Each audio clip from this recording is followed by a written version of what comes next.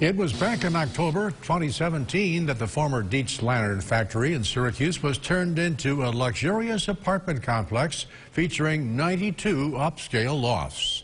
Good evening, everyone. But less than 2 years after the opening, the management company is forcing residents to temporarily vacate because of elevated lead levels. Now, for those who are not familiar, Dietz Lofts are located off of Erie Boulevard West, not far from the National Grid building.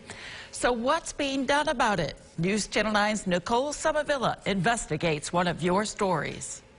Is there anybody here that we could speak with? No, not at this moment. From lanterns to lofts and now traces of lead. I went to the management office to see what the Dietz Lantern factory is doing to address the issue. A spokesperson with the company tells me they were recently made aware of lead-containing dust on the property, likely caused by sandblasting ceilings, beams, and brick years prior to renovating the building.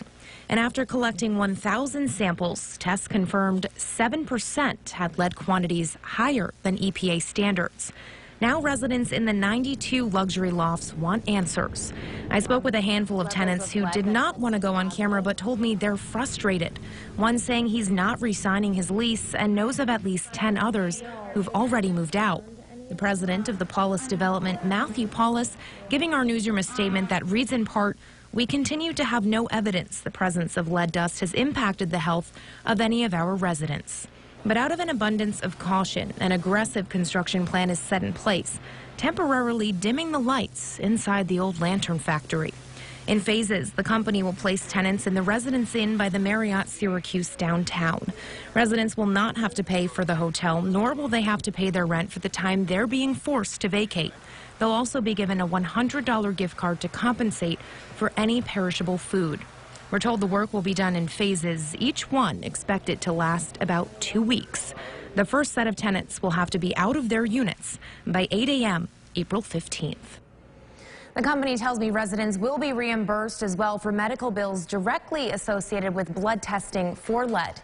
The first phase of the construction plan begins next week, and residents were told they should expect to stay in the hotel for about 2 weeks, but construction on the entire building is expected to be completed by the end of June. Christy? Nicole, thank you. And the tenants were also given some careful instructions to follow.